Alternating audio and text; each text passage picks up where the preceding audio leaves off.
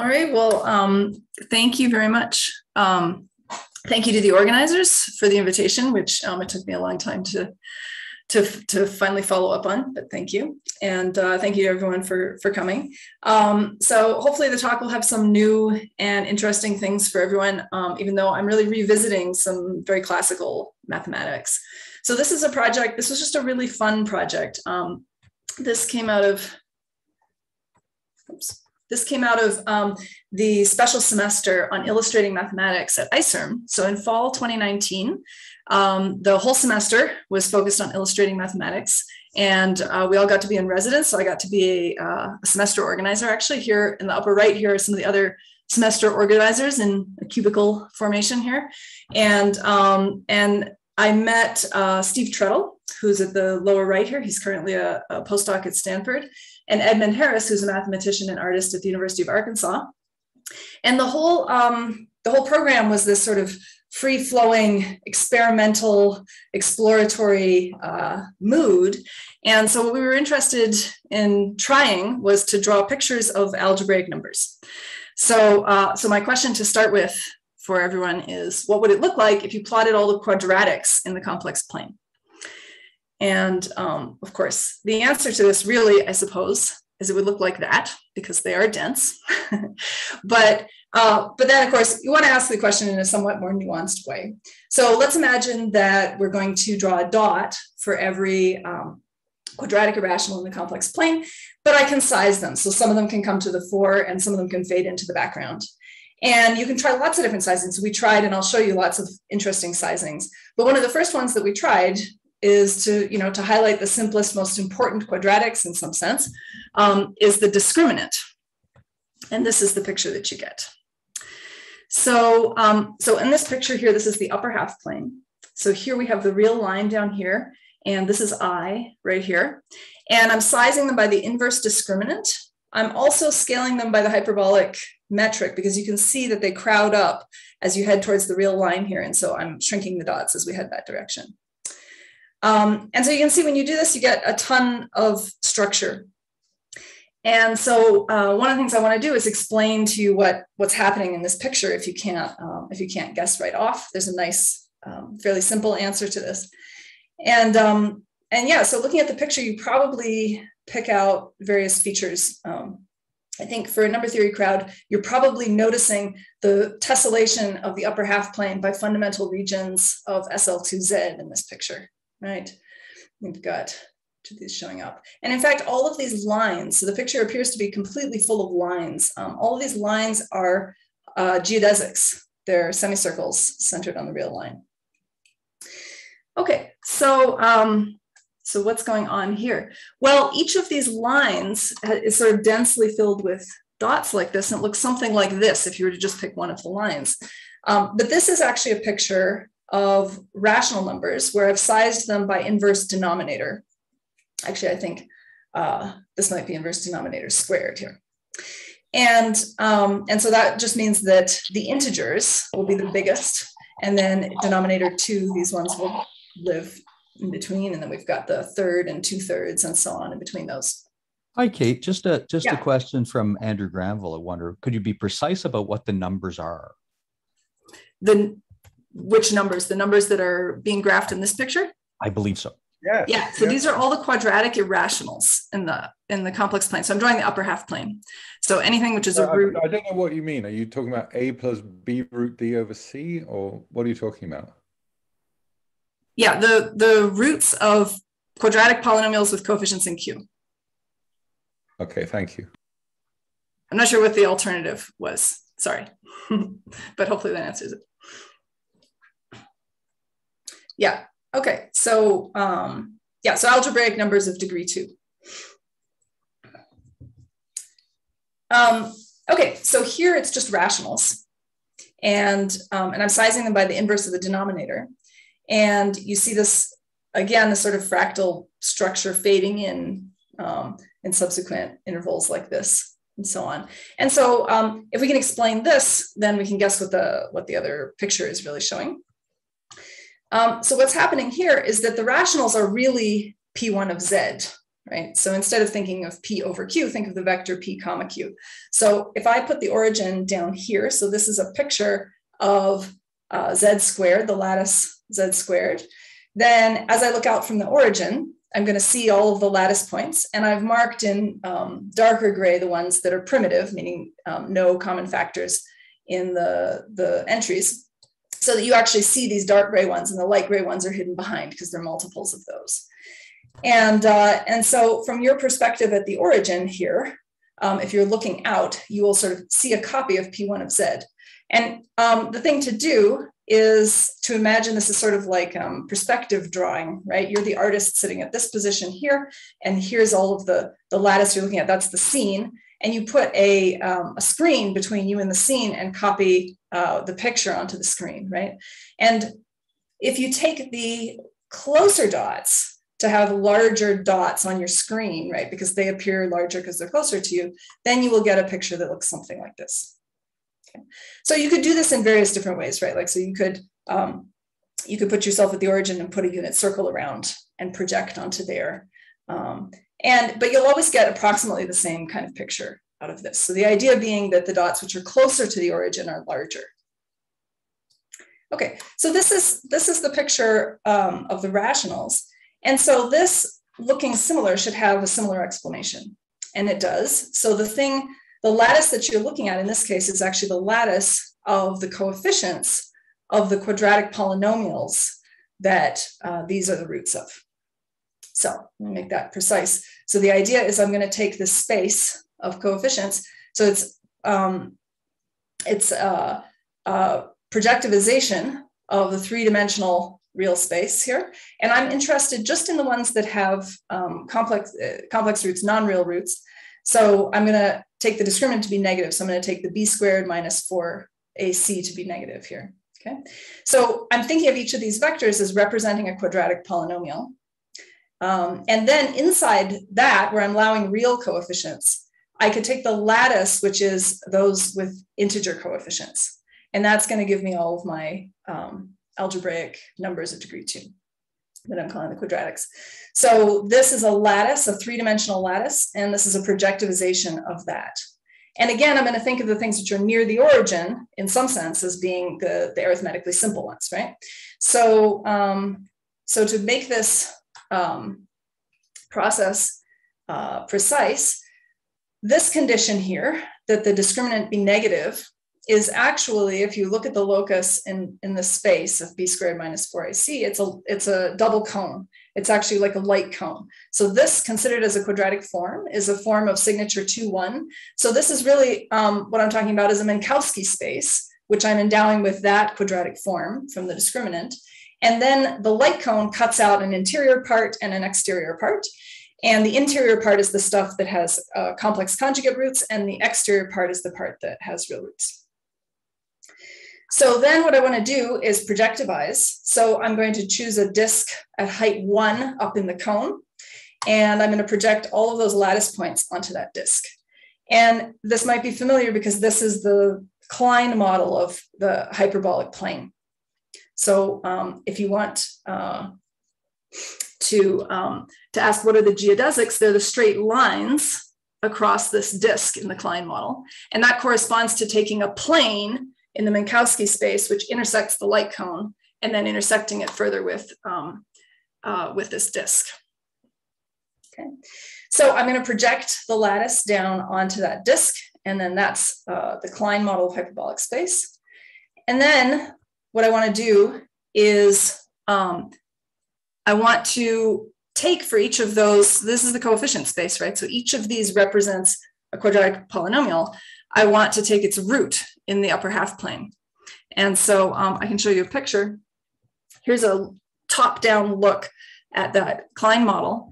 And then if I take its root in the upper half plane, then I'm moving to this hyperbolic, this model of the hyperbolic plane. So basically, moving from the coefficients to the roots is actually just changing, it's just an isometry of two different models of the hyperbolic plane, one being the Klein model from the Minkowski space and the other being the upper half plane model. Oops. Okay, so what's happening is that's actually a quadratic formula. So what we find is that the quadratic formula can be thought of just as the hyperbolic isometry between the Klein model and the upper half plane model. Okay. So that's how we move from coefficients to roots. And that's why what we see in the picture is all of these geodesics, is because they were lines, they were planes in the Minkowski space, which captured a full two-dimensional collection of quadratic polynomials. Okay, so what we can do with this observation is go back to the story of Diophantine approximation. So in the rationals, in the reals, doing Diophantine approximation of real numbers by rational numbers, this picture is sort of an illustration of the way that the rational numbers sit in the real line in some sense. Okay.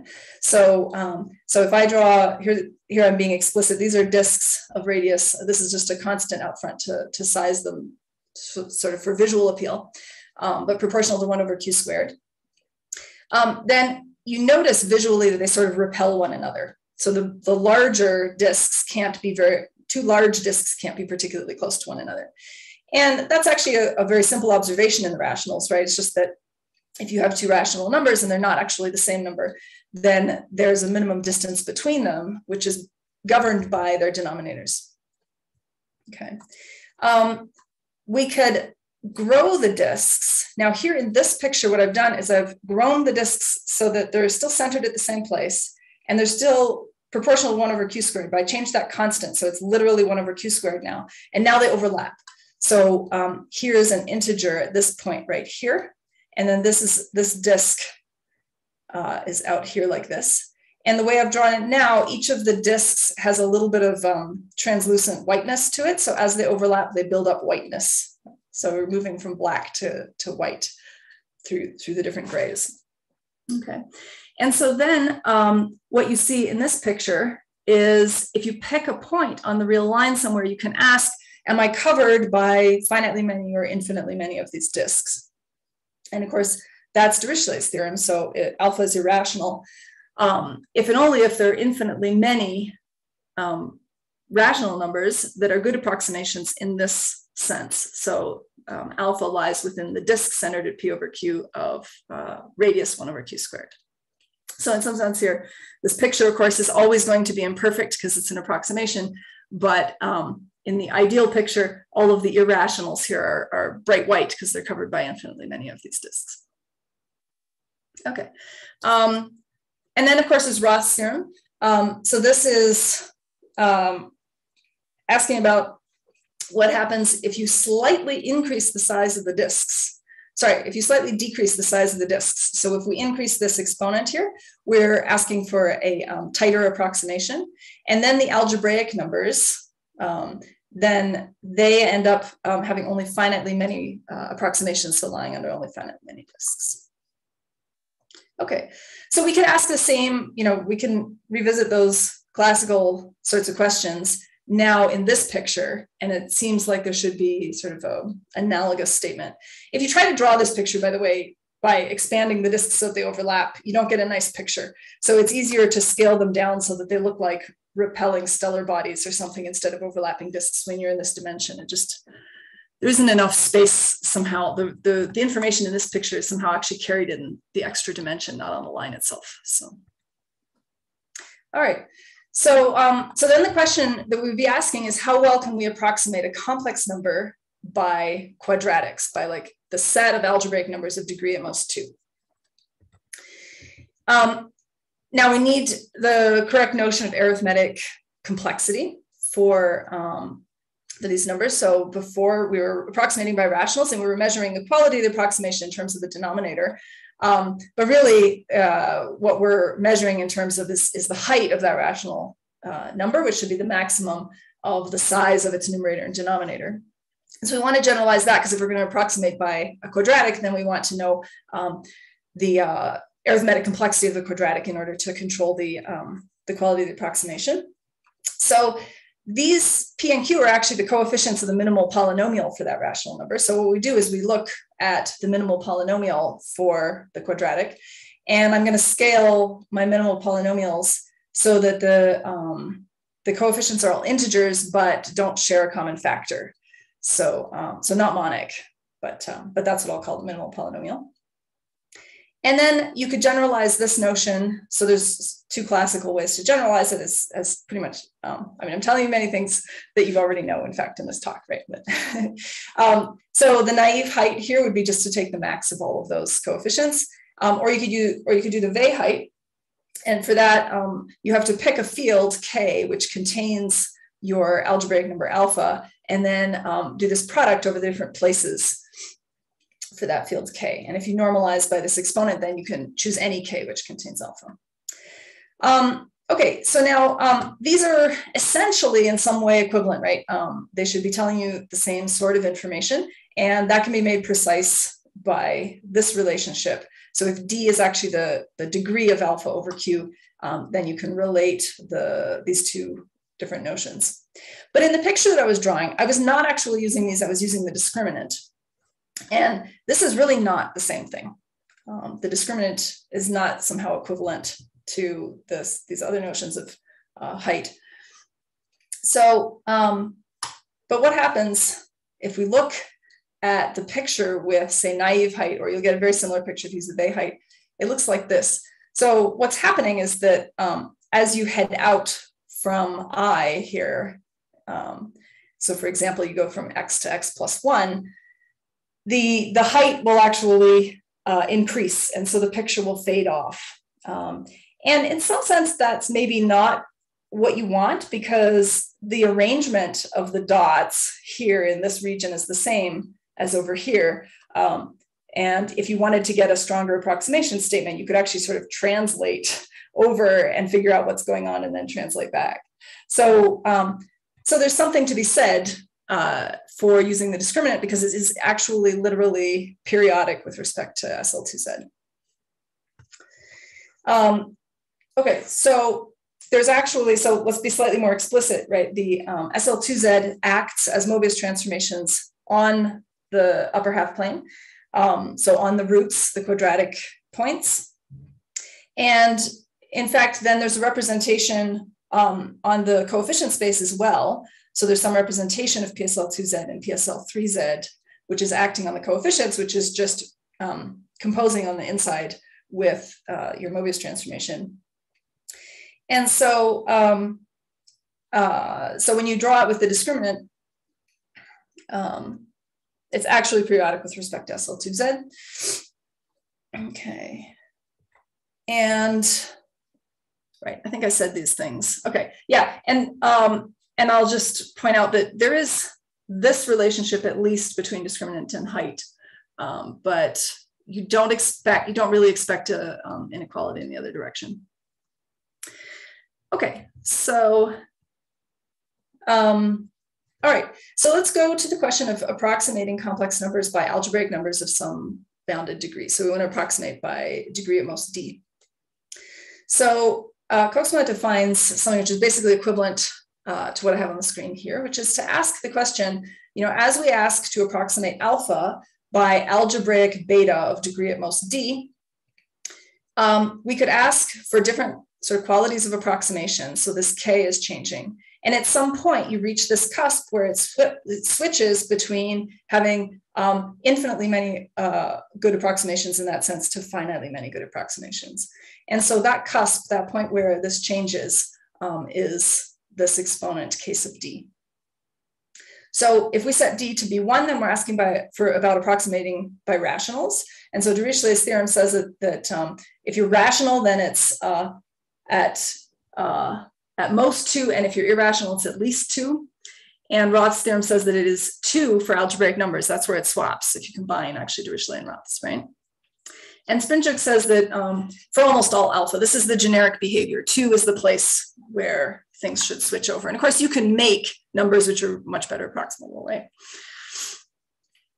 You can construct things that are counterexamples or that aren't in this set, almost all. Okay, so so what about higher degree? So Sprinchuk has a result that says what these should be in general. So for almost all alpha, KD of alpha should be D plus 1 in the reals. So if alpha is real. But then if you're in the complex numbers and not in the reals, so you're off the real line, then it's D plus 1 over 2. So this is kind of interesting because it says that this is a smaller exponent, so it gets hard to approximate at sort of worse approximation level. So they're actually harder to approximate in the complex plane. And you might pick that up from the picture. Maybe let's go back to the picture here in the sense that these seem to cluster really strongly on the real line. Okay, so this just tells us basically that in the complex numbers, we expect a different sort of behavior than in the reals. Okay, so let's go revisit the sort of classical statements that we've talked about already for the rationals in the situation just of quadratics. So we said that distinct rationals sort of repel in some sense. And if you think about the proof behind this, this is really, if you think about what you're doing when you take the difference of these two things, right? The numerator is AD minus BC. So in that coefficient space, in some sense, you are pairing vectors. They're integer vectors, so the pairing has to be an integer. If it's not 0, it's at least 1. So that's one way of viewing that proof. And there is a generalization of this for algebraic numbers. So if you have distinct algebraic numbers, alpha and beta, and you know D, which is the degree of a field which contains both of them. So you take any field that contains both of them, then that'll give you a sort of repulsion statement in terms of the height. And this isn't too difficult, but we're using the Weil height here. So we're using the triangle inequality and absolute values and stuff. And the proof doesn't look sort of the same in flavor as it does in the rational case, really. So, sorry, Kate, can I interrupt go you for a it. second? Can you go back 2 slides? I'm just curious. Yeah, right there. So there's D plus 1 versus D plus 1 over 2. Does this have anything to do with like, or could this be reinterpreted as H, the complexity H for when you have 2 embeddings into the complexes, like totally real versus like there's a square in there? You know what I'm saying? Like the norm picks up a square. And so maybe these are somehow one could try to interpret as being the same. It's just that H is what changes.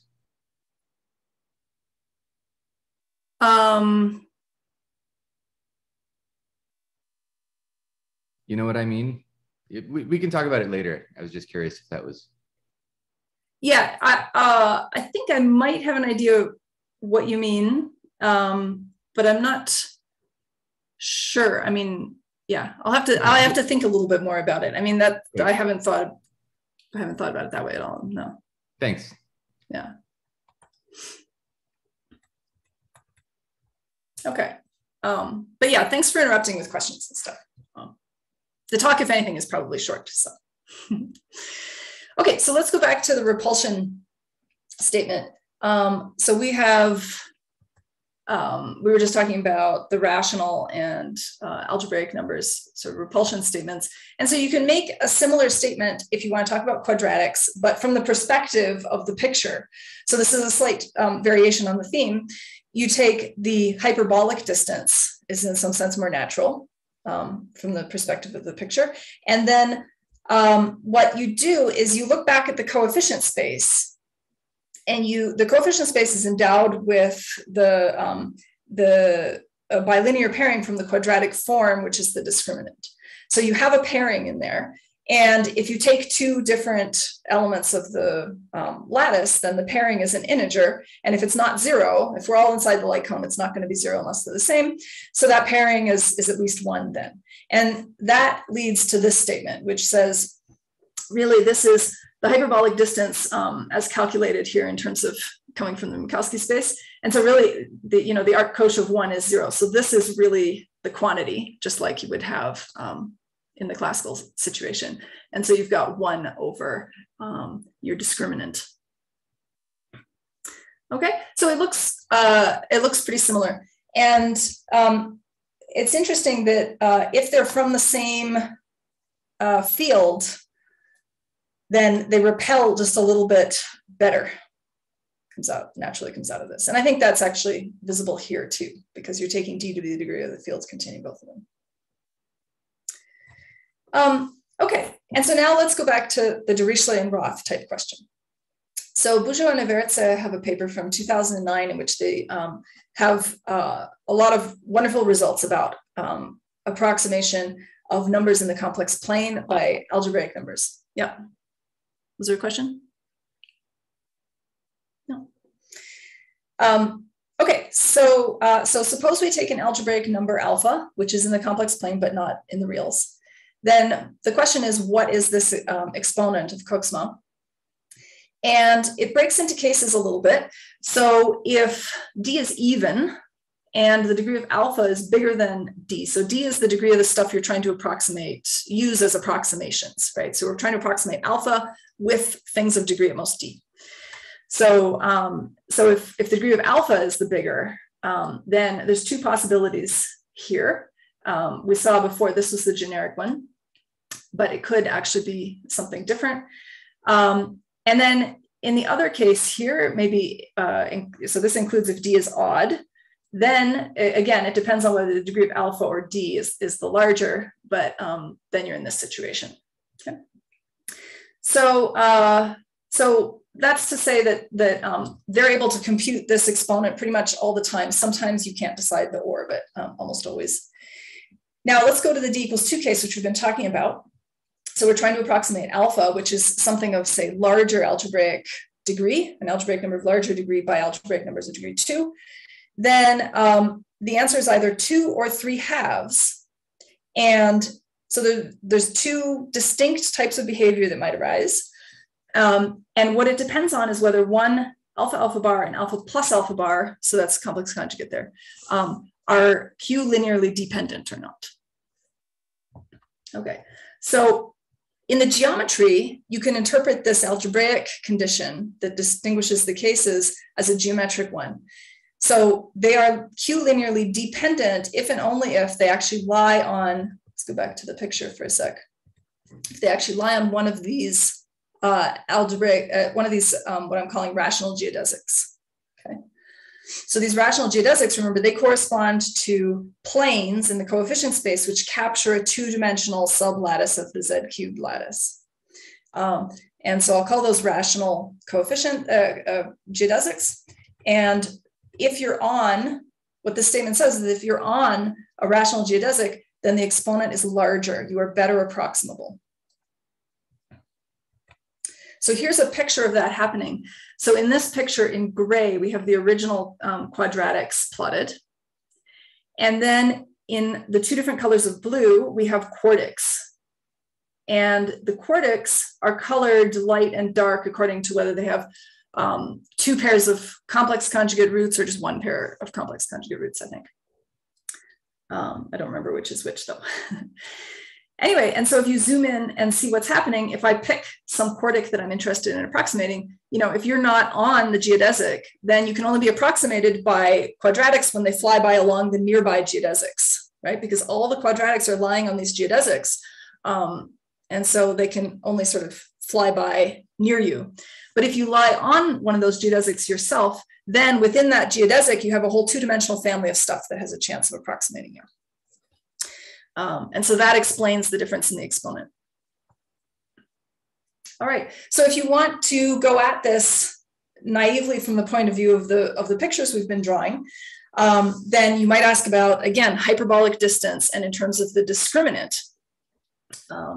And so then you can recover a sort of quadratic version of Dirichlet's theorem. So what this is saying is, suppose we've got some complex number, which is not itself a quadratic irrational.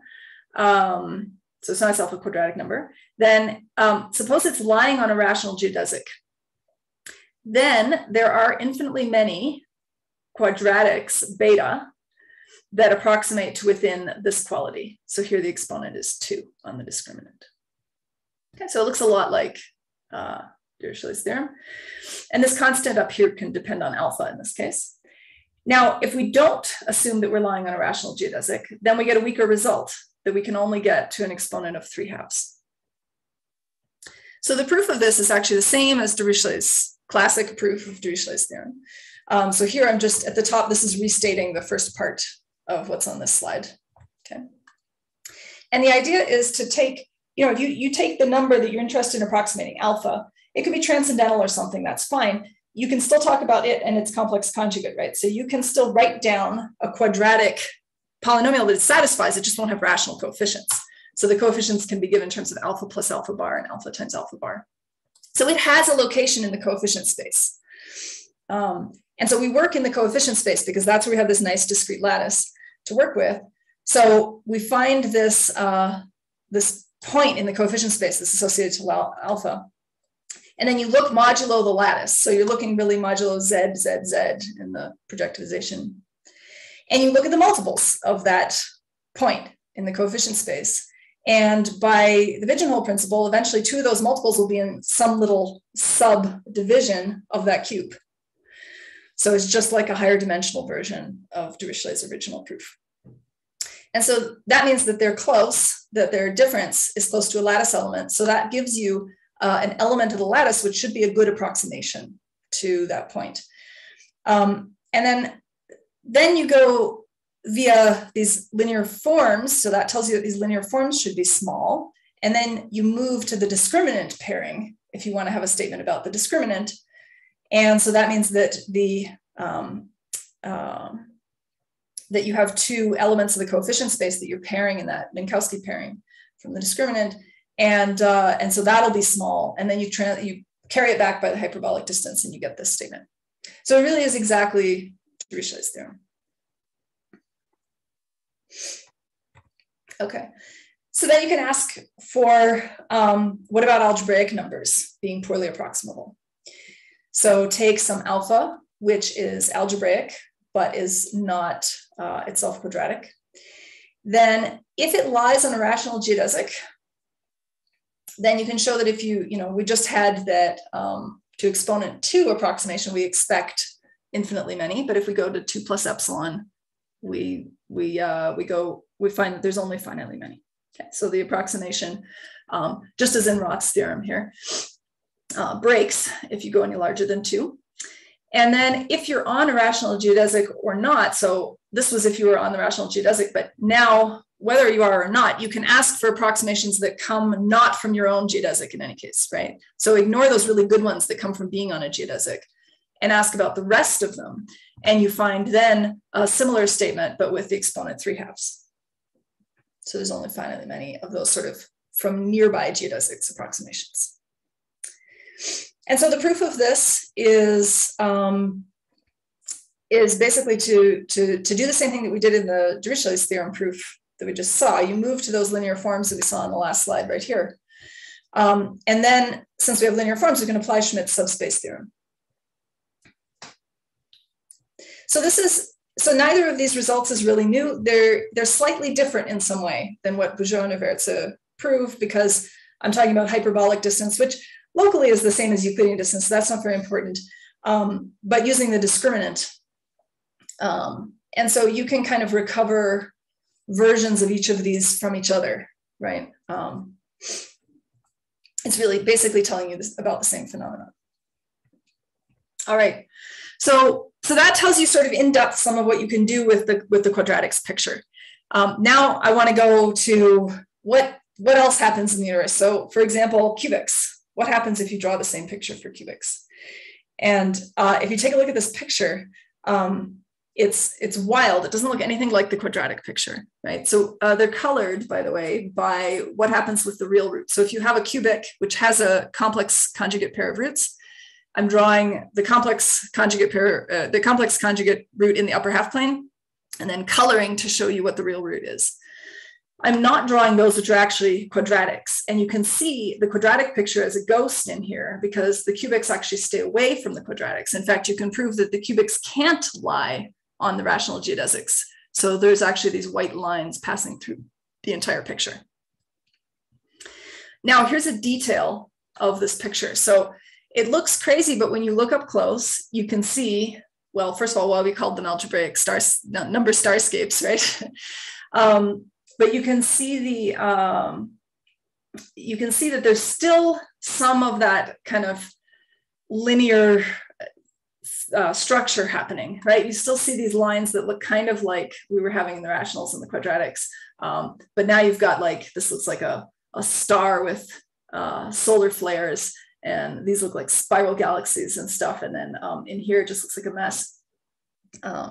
So there's clearly still structure going on, but now it's too busy to understand by looking at this picture.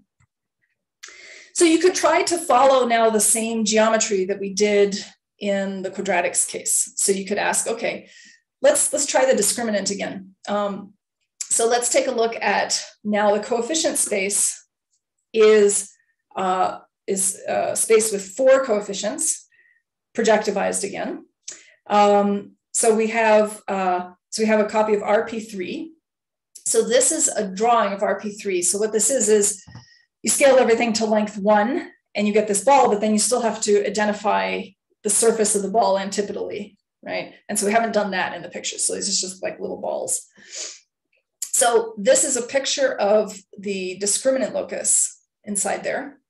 And then the discriminant locus has a sort of singular locus on it. So the discriminant picks up, it's 0 if you have a double root. And then this singular locus inside it here will pick up when you have a triple root.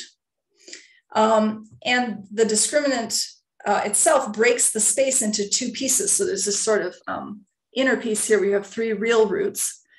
And then another piece out here where you have 2 complex conjugate roots and 1 real root. So this is sort of the geometry corresponding to the Minkowski space, but now it's much more complicated in the cubics case.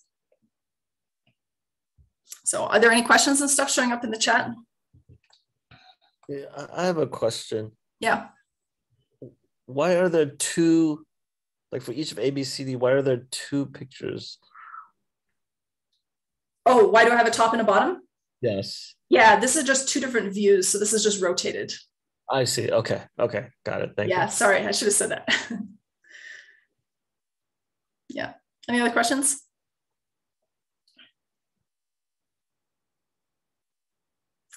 Okay, so you can try to run the same story and ask, what do these pieces look like? So what I want to look at is, because I'm interested in that picture I just showed you of the complex plane, I want to look at this piece that has 2 complex conjugate roots.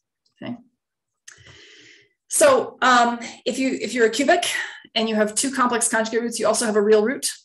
So I could draw, this is the upper half plane here, this is the real line. So I could draw a black dot for my complex upper half plane root and a white dot for my real root. And then to capture the information of the real root from over here at the position of the complex root, I could give a direction. So if I give a tangent vector here, then it'll tell me which geodesic I have to follow to hit the boundary of the hyperbolic space at that particular real root.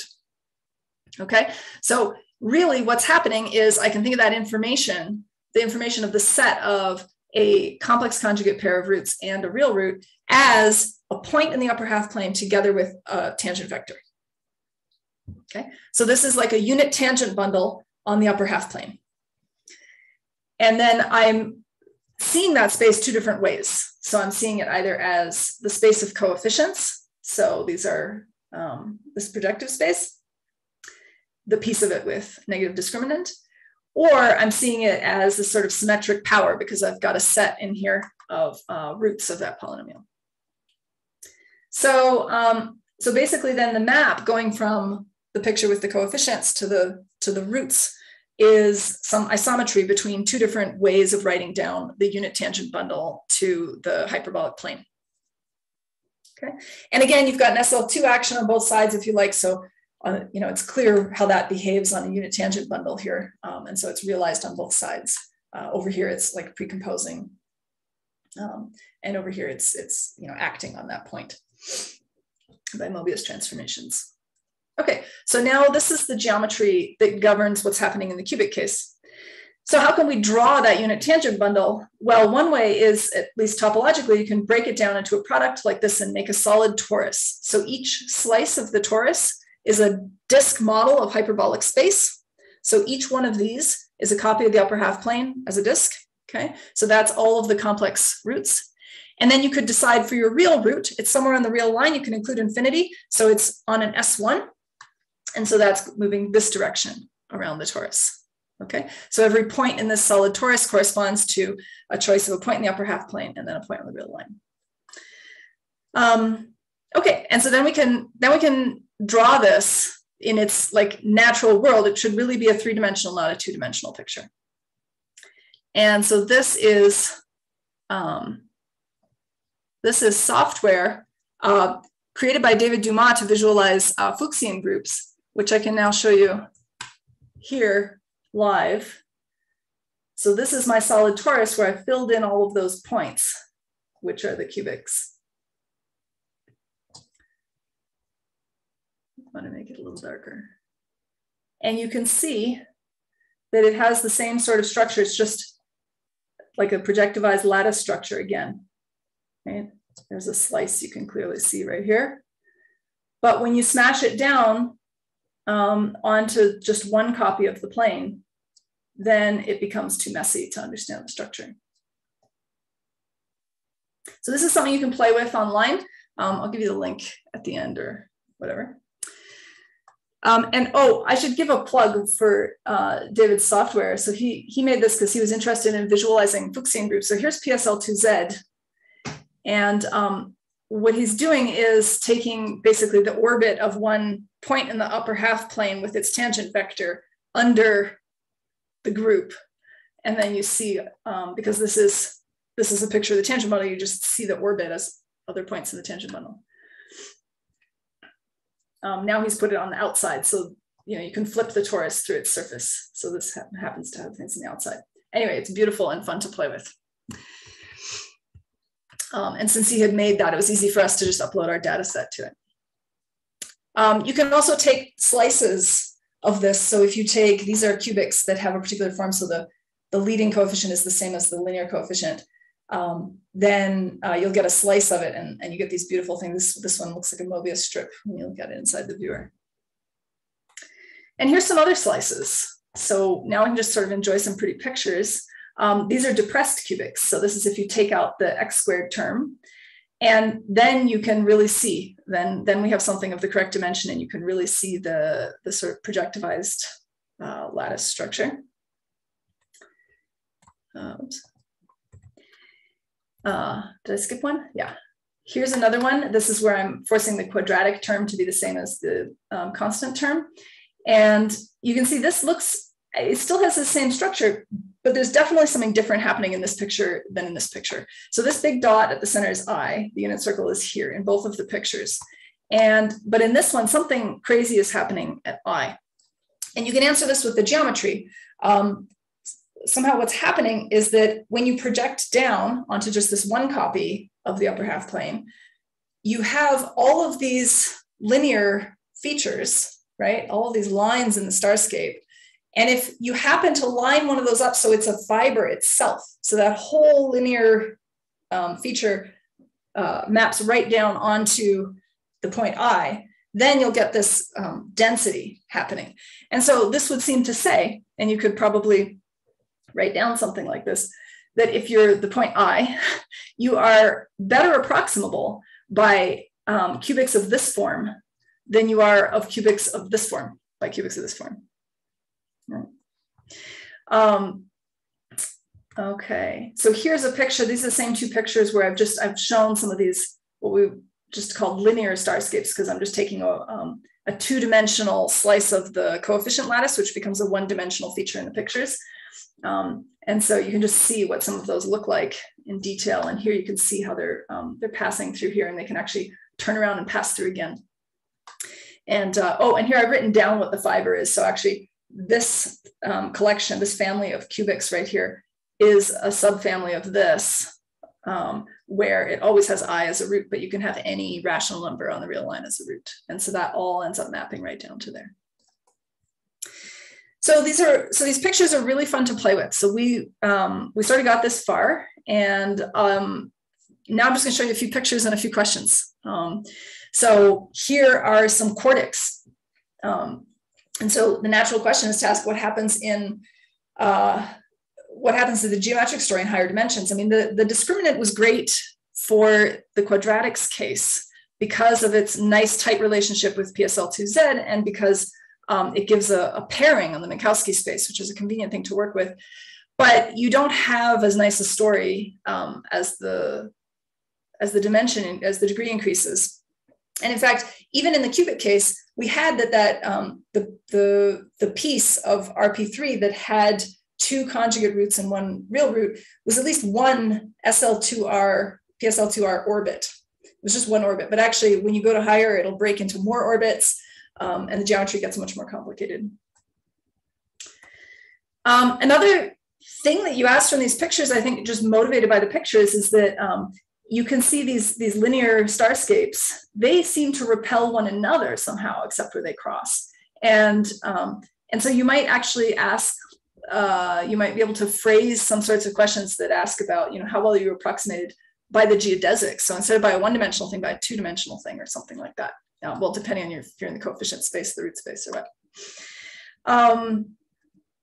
Yeah, so, and you can see very special things are always happening around the unit circle.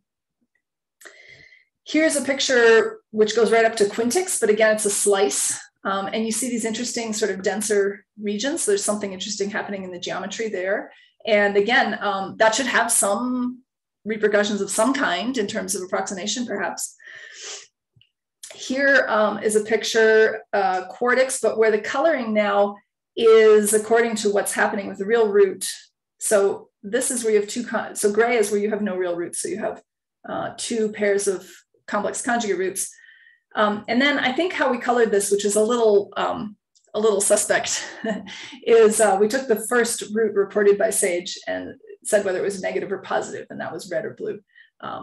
So yeah, and so maybe there are better ways. This is an illustration question. There are better ways to capture what's happening with more of the roots. Once you're in higher degree, then of course you have more roots to tell something about, and you have more dimensions, and it becomes more and more difficult. Another question that I think is interesting is in the rational picture where you have the rational starscape where you just have the dots in one line. Those are showing the Ferry fractions in some way, right? Like, because the big dots build the littler ones in between them by medians and so on. And that actually generates the continued fraction algorithm for approximating birationals. And so this picture, it makes me wonder if you can write down a continued fraction algorithm which would approximate complex numbers by quadratic irrationals. So by quadratic numbers from all different fields. Okay. By some sort of Ferry subdivision type thing.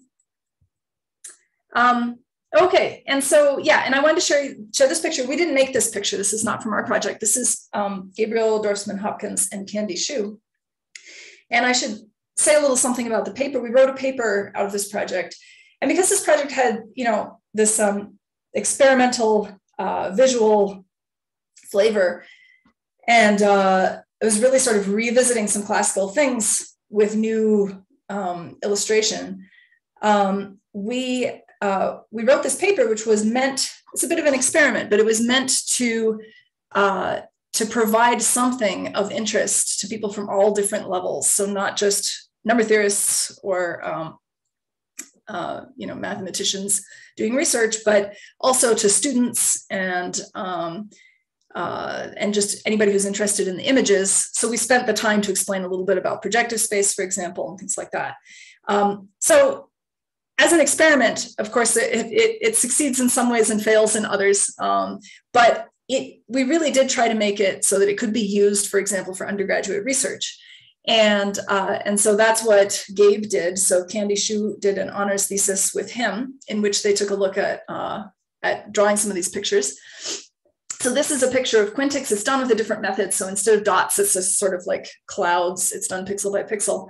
So this is all of the quintics in this sort of glowing sea foam approach. And then what they decided to do was to size the dots by some other features. So this is quartics. On the left is just quartics sized by the usual discriminant or height or something like that.